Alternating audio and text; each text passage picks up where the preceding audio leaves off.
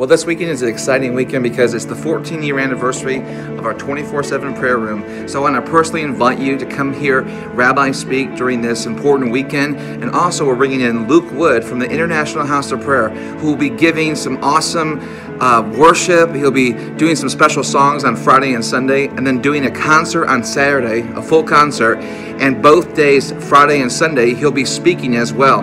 But Saturday will be specifically a concert. But we want to invite you to all three services: Friday at 7, Saturday at 7, and Sunday at 10:30 a.m. here at Lion of Judah. We love you. Come celebrate the 14-year anniversary of our 24/7 prayer room with Luke Wood and Rabbi this weekend. We'll see you there.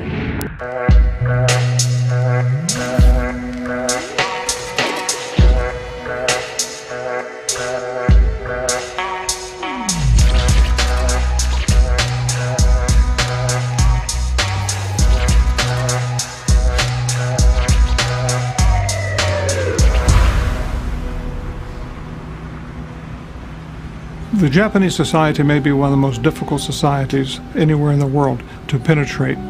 But you see, Jesus gave to all of us the command to make disciples of all nations. All nations, that's Japan. But we're here to preach the gospel, and I believe that there's power in the gospel.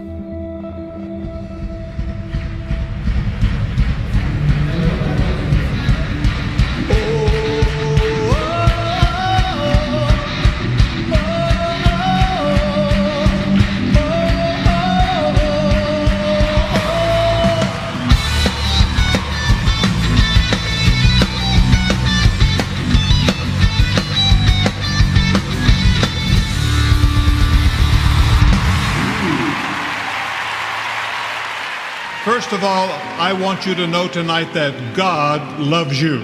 But our sins separate us from God. しかし私たちの罪が私たちと神様を引き離してしまいます。 But the Bible tells us that God so loved the world that He gave His only begotten Son. そして一人子さえ私たちに与えてくださいました。 That whosoever believeth Him should not perish but should have everlasting life. Jesus Christ came from heaven to this earth, and He took our sins, and He died and He shed His blood on the cross for your sins. あなたの罪のために。 But on the third day, God raised His Son to life. Are you sure your sins are forgiven? If you're not confident, I want you to get up out of your seat right now.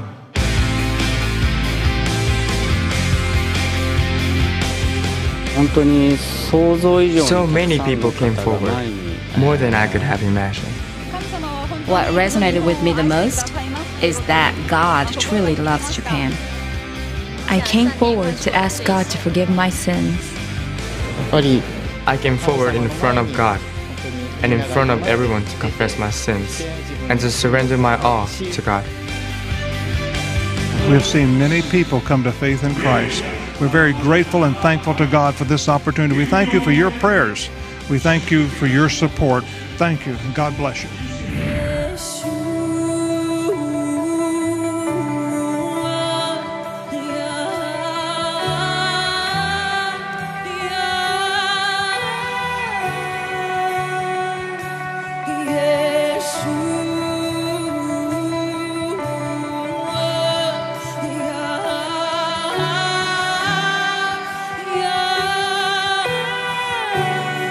We call your name, Yeshua.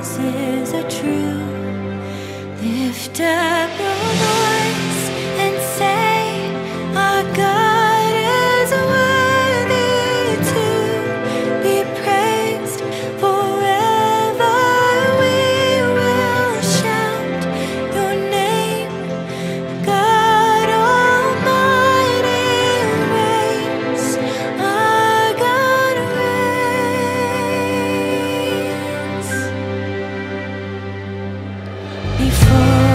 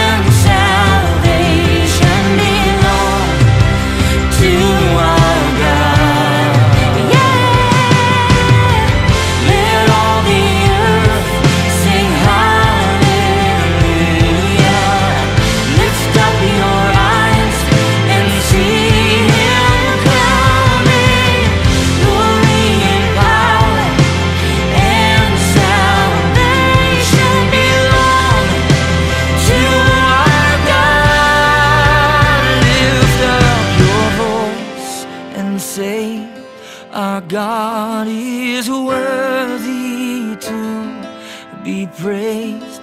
Forever we will shout your name. God Almighty reigns. Our God reigns. Lift up your voice and say, our God is worthy to be praised. Forever we will shout your name. God Almighty reigns. Our God reigns.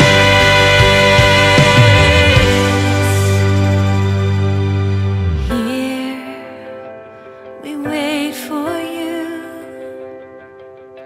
longing for the day to be with you.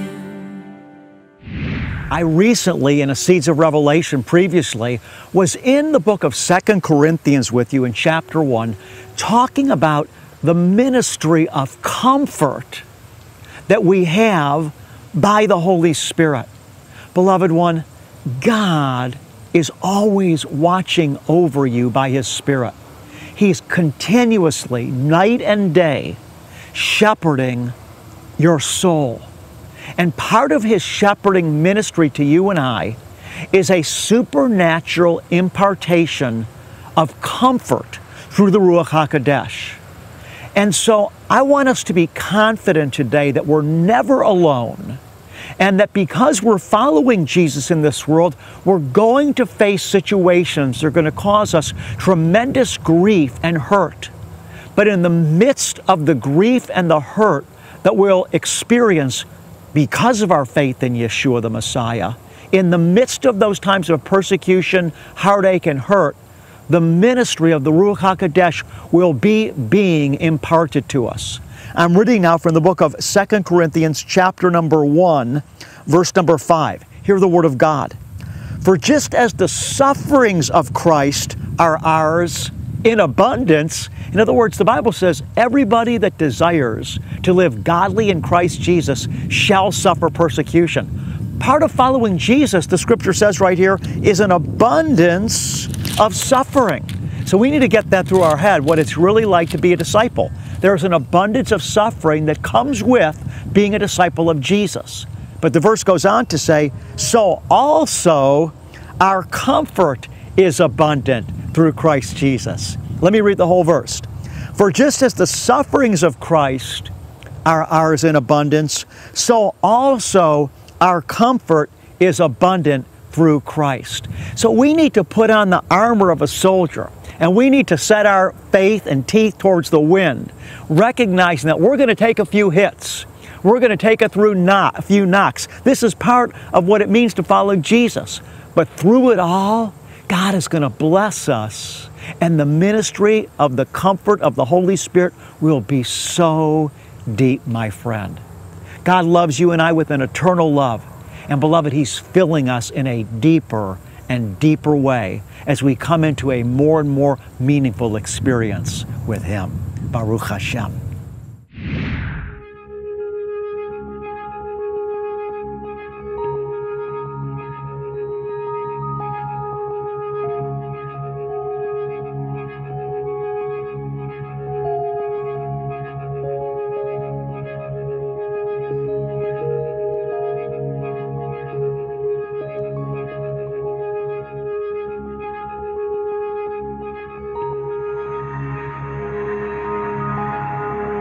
Be thou my vision, O Lord of my heart.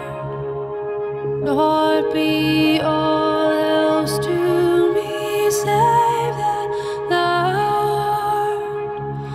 Thou my best thought by day or by night. Waking or sleeping, thy presence my life.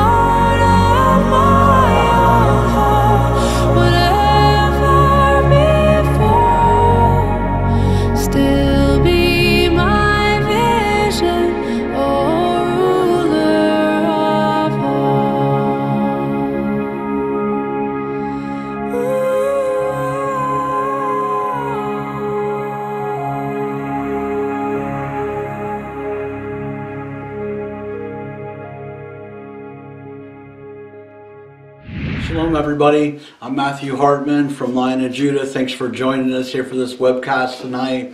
I just wanted to share something that the Lord put on my heart. And I think it's going to encourage you. I know it's encouraged me. It's changed my life and changed my walk with Yeshua. So I want to share this story with you briefly. Several months ago, it was early in the morning. I was spending my time with the Lord. I do this every morning. I just sit before Him and I talk to Him and I listen to Him, and just to prepare myself for the day, and just to prepare myself for my walk with the Lord. The Holy Spirit spoke to me in a very powerful way.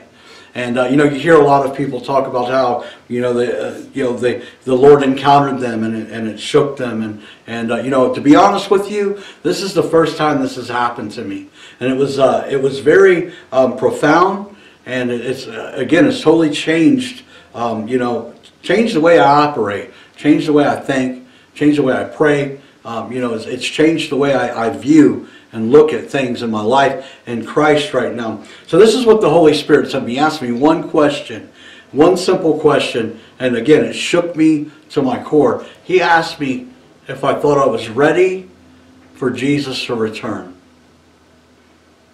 Again, He said, are you ready for Jesus to come back? Now, I know that when the Lord asks me a question, He's not really looking for an answer. He knows the answer. He's looking for me to search myself. And He's telling me something about myself that I haven't seen, or that I've been, ignoring and suppressing. So being alone, I'm sitting there. There's nowhere to go. I'm confronted with this question. And the only thing I can do is search my heart. And the only thing I can do is ask myself, am I ready? And I knew when the Holy Spirit asked me this question, He wasn't asking me if I thought I was saved, if I thought I was going to heaven. He was asking me something very specific. When He asked me the question, are you ready for Jesus to come back? It was full of revelation, full of understanding for me.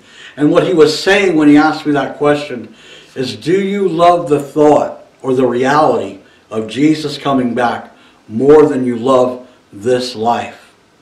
And I searched my heart. If you would ask me that, I would tell you quickly, I'm ready. I'm ready for Him. And I would give you verses and scripture that, just right out of my intellect quickly, about how I'm ready for His return. And this is what it's going to look like. And it's going to be glorious. And, but when He asked me, I had to stop. I had to pause and search my heart. And the hard conclusion that I came to was no. Some of you know my story. Some of you know my testimony. I was a drug addict for a long time. I grew up without a father, and for the first time in my life, I love who I'm becoming. I love myself. I have an amazing marriage. I'm married to an amazing woman, Tabitha. We have a great life together serving the Lord. We both love to evangelize and share Jesus with people. It's amazing to see Jesus touch their lives and to see what to see Him reveal Himself to them and for them, to come into this relationship with Him. And, honestly, I love my Christian life.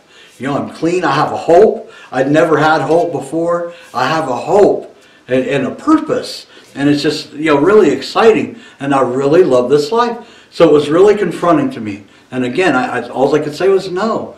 I'm not ready for Him to come back. But by the grace of God, He asks us these questions so we can search our hearts and so that we can, come into alignment with what He's doing. So again, this encounter has totally changed my relationship with the Lord. It's changed my walk. It's changed my prayer life. It's changed my reading of the Word. It's changed my everyday life, I can tell you now. And as I begin to practice these truths that I'm going to show you, that I'm going to share with you, I just find myself being more and more rooted and encouraged in the truth that I am ready for Him to return, that I am ready to come back. So several years ago, I had just begun doing street ministry, outreach ministry here, through Line of Judah into the city of Toledo. And I was very excited, to share with Rabbi some of the things that we were seeing happening. I sit down and I share some of the stories with him. And he asked me, he said, so have you seen has anyone given their life to Christ yet? Has anyone given their life to Yeshua? And I told him, well, I'm not really trying to press anybody that way. We're just loving on people and, praying with people and blessing people and letting the Holy Spirit do His work. And Rabbi said this to me. He gave me this piece of advice, and it was powerful, and I applied it, and it changed. And I've seen it have great fruit and great effect on our ministry, on our outreach. He said, begin with the end in mind. Again, begin with the end in mind. So what is the end in mind? The end in mind when we're doing outreach is to see people give their lives to Christ, to see them come to the saving knowledge of Jesus. Why else are we out there, right? We're not out there just to do good things. We're out there to see people get saved and to see the kingdom of God built. So we need to begin with the end in mind. We begin to apply that principle again, and we begin to see fruit, and we begin to see, see response. And it is beautiful. So I share that to say that if we apply the same truth, if we begin with the end in mind and the same truth about being ready for Jesus' return, we'll be ready.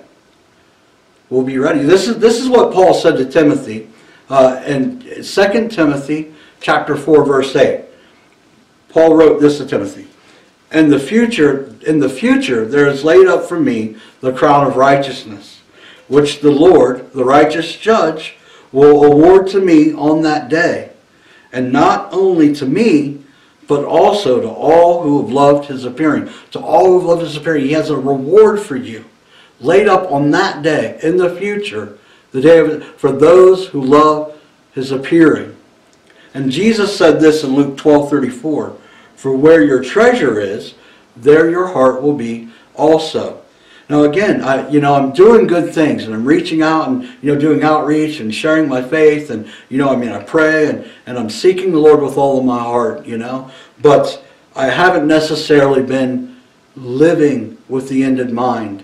The end in mind is that Jesus is going to come back, and He's going to come back, and He's going to scoop His bride up. We're going to spend eternity with Him and with the Father. That's the end in mind. If we look at Revelation chapter 19, the marriage supper of the Lamb, that is the end in mind. That's the culmination of it, is that we're going to be face to face with our King, and we're going to spend eternity with Him.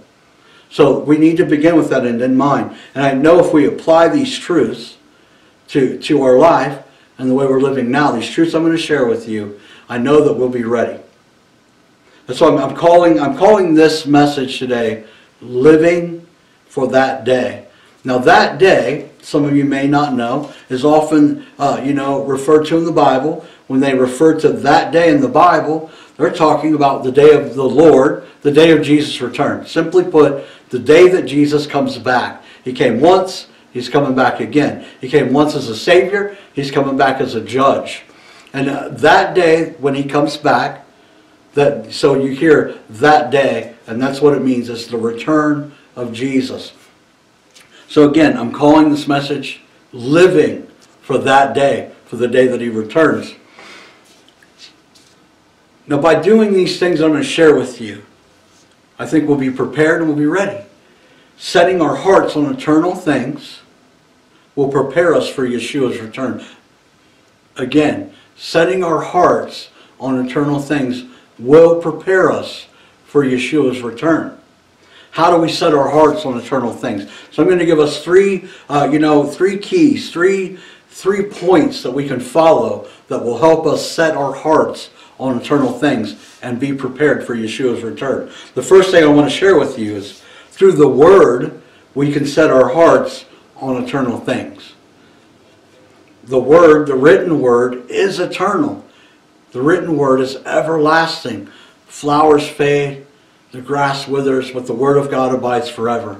Yeshua said this in Matthew chapter 24, verse 35. He said, heaven and earth will pass away. The creation will pass away, but my words shall not pass away. They're everlasting. They're eternal. They're eternal. Yeshua's word is eternal. Again, here he says, my word is eternal. It will not pass away. And in the 6th chapter of the Gospel of John, Jesus is talking and he says, unless you eat my flesh and drink my blood, you have no life in me. And they began to grumble, and many grumbled, and they left, and they said, who can hear this? And they walked away from him. And Jesus said this to his disciples. He said this to his disciples. And he said, are you going to leave me too? And Simon Peter answered him, Lord, to whom shall we go? You have words of eternal life. Again, Yeshua, the written word is eternal. Yeshua's words are eternal. He has eternal life. His word is eternal life. So I just want to encourage you today, the way we can apply this, to being ready for Yeshua's return is spending time in the Word every day and making it a point to spend that time. And as you know, as we begin to do that, we begin to build it up as a treasure in our heart. It begins to fill our heart. This eternal word begins to engulf us, and we become this eternal word, and the eternal word becomes us. And it, that's where our treasure will be, is in this eternal word. And I just want to encourage you, as well, to not only spend time in the word daily, but to often spend time. Make it a point to spend time reading verses concerning the return of Yeshua. Really get it rooted in you. Get it grounded in your heart. Spend time. The return of Yeshua is not a big, lofty doctrine that's, for the mature. The return of Yeshua is a very basic foundation of the gospel message. That Jesus died for our sins. He was crucified. He bore all of our sins upon himself on the cross. He was buried. On the third day, he resurrected.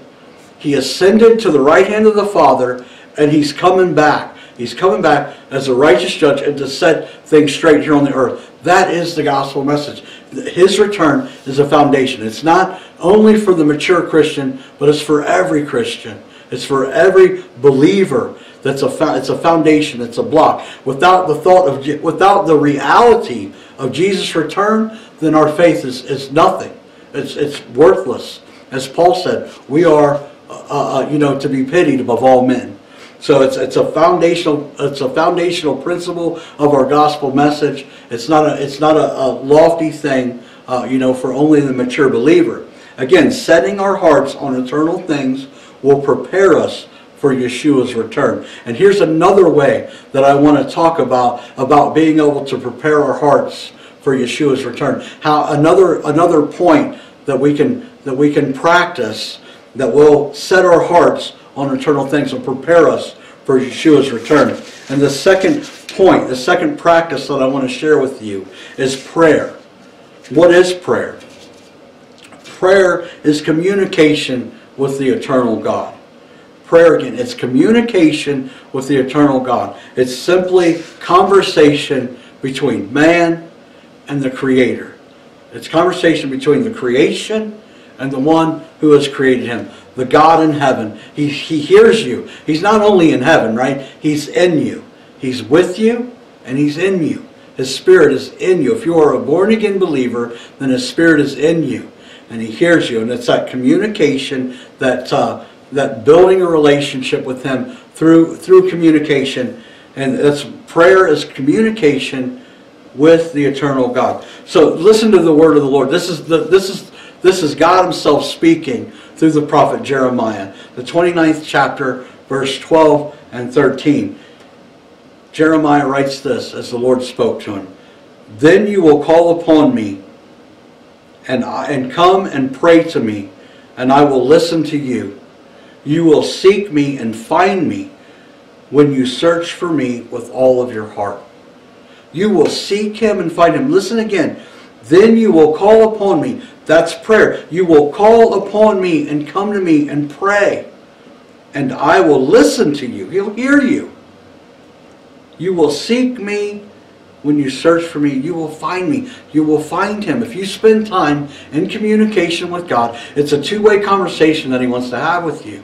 You share your heart, and it's being genuine. It's not, thou Lord, oh, there, mighty God in heaven. I mean, those things are true. He is a mighty God in heaven. But it's, Abba, Father, Daddy.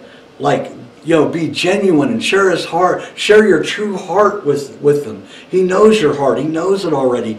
Don't be scared to tell him, I'm struggling with this. I'm struggling with this thing, God. Lord, Father, I'm struggling with the thought of being in love with the return of your Son, with the return of Jesus. I'm struggling with that. Father, I find myself loving this life more than I love the thought of your Son's return. And he'll answer you. He'll hear you, and he'll answer you. He'll listen to you, and you'll find him. He'll answer you, and he'll begin to change your heart. As you spend time with this eternal God, speaking to him, he will change your heart. He'll shape you and mold you. I want to tell you, you can ask him these very questions. You can say, God, you can say, Father, your word says that eye has not seen and ear has not heard, and that it hasn't even entered into the hearts of man what you have in store for us.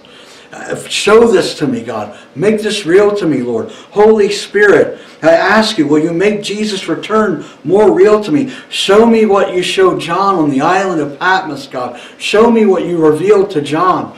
Show me these things, God. He says, if you call to me, I will answer you and tell you great and unsearchable things that you do not know. That's prayer. That's prayer's communication with God. Knowing God is eternal life. Knowing God is eternal life. This is what Yeshua said in the Gospel of John, chapter 17, verse 3. This is eternal life, that they may know you, the only true God, and Jesus Christ, whom you have sent. Again, this is knowing. How do we get to know somebody? How do we know our best friends? How do we know our spouses? How do we know our parents? How do we know our children? We know them by communicating with them, by sharing our heart, by listening and hearing their heart. Again, this prayer it's a two-way street. It's communication. Communication it's two people or multiple people coming in and sharing and speaking, and one listens and one speaks and one speaks and one listens. So again, knowing God is eternal life, we can know him. Just knowing him is eternal life. And by knowing him, the more that we get to know this eternal life, the more that we get to know this eternal life, we will be prepared for Yeshua's return. Our hearts will be set on eternal things, and we'll be prepared for Yeshua's return. I mean, to be honest with you, it's this very practice of prayer, this very practice of communication with God, of spending time with God, that here I am today, that he spoke to my heart in this way. That he spoke to my heart in this way and brought to realization to me that I actually wasn't prepared, that I was in love with things of the world more than I was in love with him. So I want to encourage you, spend time. There's a principle of first fruits. And Rabbi Schneider teaches us all the time about giving God the first time of your day. So I just want to encourage you today, if you don't do it, give yourself 15 minutes. Start out with 15 minutes of just sitting before the Lord. You wake up in the morning and just sit before the Lord. Maybe you need to grab your coffee. Grab your coffee, sit before the Lord, sit at your kitchen table, wherever that might be, and just speak to him. Speak to him. It doesn't even have to be from your mouth, just from your heart. Just say, God, make these things real to me. God, make your Son more real to me. Father, show me, the Yeshua's return. Show me these things, God. Show me these things. 15 minutes, and I promise you, you'll fall in love with the process, and it'll just, the more you get to know this eternal God, the more you'll want to know him, the more you'll realize you don't know him, and the more you'll want to spend time with him. Again, prayer is communication with the eternal God, and through prayer, we can set our hearts on eternal things. Setting our hearts on eternal things will prepare us for Yeshua's return. The last point, the last principle, the last application that I want to give you is fellowship. Through fellowship, we can set our hearts on eternal things. What is fellowship? Fellowship is spending time together. It's, when we're spending time in this prayer, we're fellowshipping with God. But I say fellowship with the body regularly. This fellowship with the body regularly is, maybe sitting down and having a meal. Maybe sitting down and having a cup of coffee together. And, it says, the writer of Hebrews wrote this in the 10th chapter, 25th verse.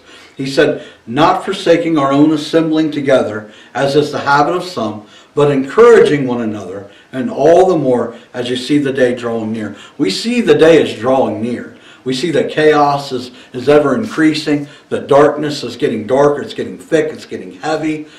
We see that, today we're closer than we were yesterday. Tomorrow we're going to be closer to the return of Jesus than we are today. So we're ever getting closer. It's ever drawing more near. So I know that many of us, we refer, we might know this scripture, and we might think that it's simply talking about gathering together on a Friday night service or a Sunday service. And it is that, but it's much more than that.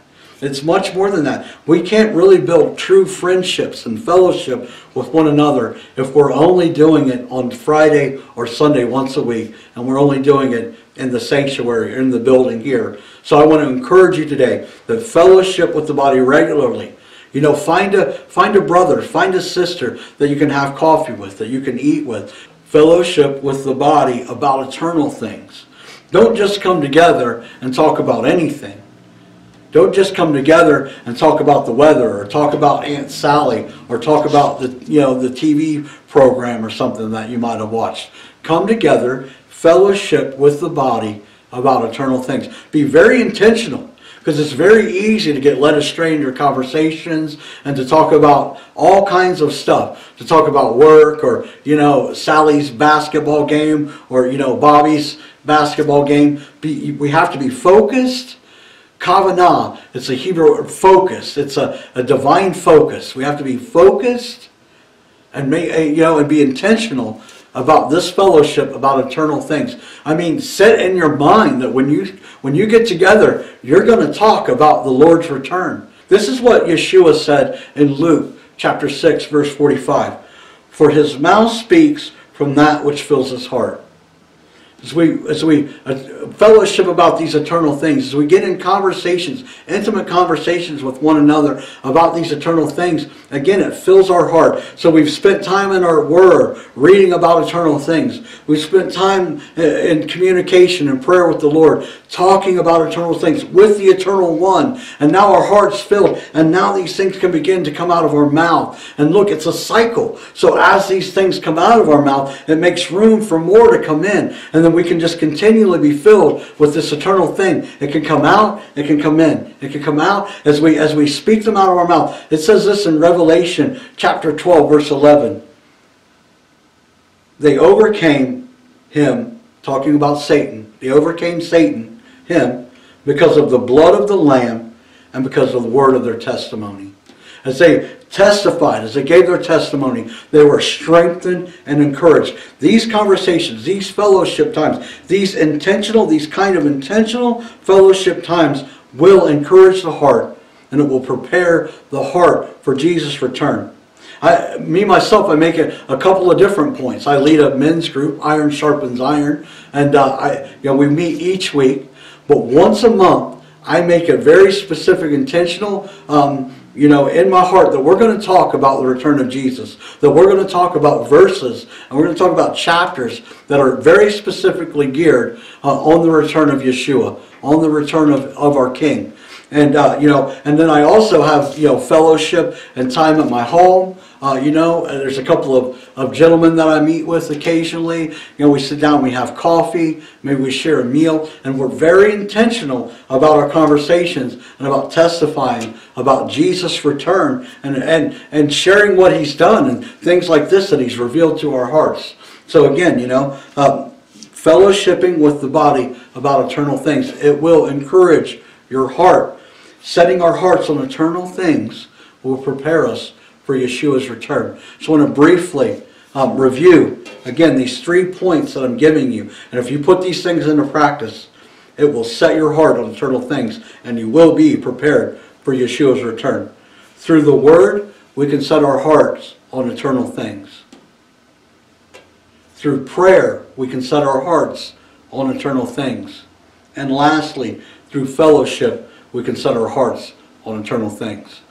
I pray that this message encourages you. I pray that it strengthens your faith and builds you up. I pray that it gives you revelation and it gives you insight into walking into a deeper relationship and in being prepared for Jesus' return. I love you. Thank you so much. God bless you. And shalom. We want to invite you to Lion of Judah, a dynamic place of worship in Toledo, Ohio. We're not wasting time here. People are going through real struggles like abuse and anger and hopelessness, and people need solutions. Come to our services and you'll experience Jesus bringing healing to your soul. We want to see solutions come to your relationship issues. We want to see health and restoration in marriages, and also bringing couples together to bring power and strength to their everyday walk with God. Services are as follows.